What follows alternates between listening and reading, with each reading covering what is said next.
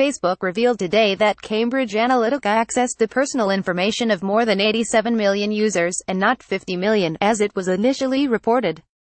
More than 70 million, 80% of the total tally, are Americans, the social network revealed in a chart breaking down users per country, image above. Facebook to notify all affected users. Facebook plans to notify all of the 87 million affected users on Monday, April 9, with a message that would appear at the top of their Facebook timeline. The social network also plans to show an additional message that will ask all users, not just the affected 87 million, to review the apps that have access to their Facebook data. To account for lazy users that dismiss these messages, Facebook also said it would automatically cut an app's access to user data if the user hasn't used the app for the last 3 months. Too little too late. Besides warnings for users, Facebook also announced today other changes, including updates to the site's data policy and terms of service.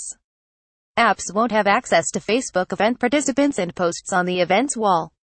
Apps won't have access to a Facebook group's member list. Apps that want access to a Facebook group will need to be reviewed by Facebook and approved by the group's admin.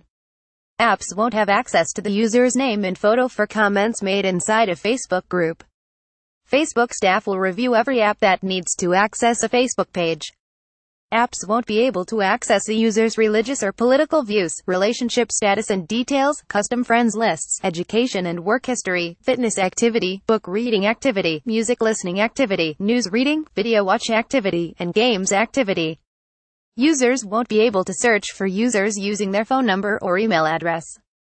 Facebook said malicious actors have abused these features to scrape public profile information by submitting phone numbers or email addresses they already have through search and account recovery. The Facebook Android app will not collect calls and SMS metadata anymore.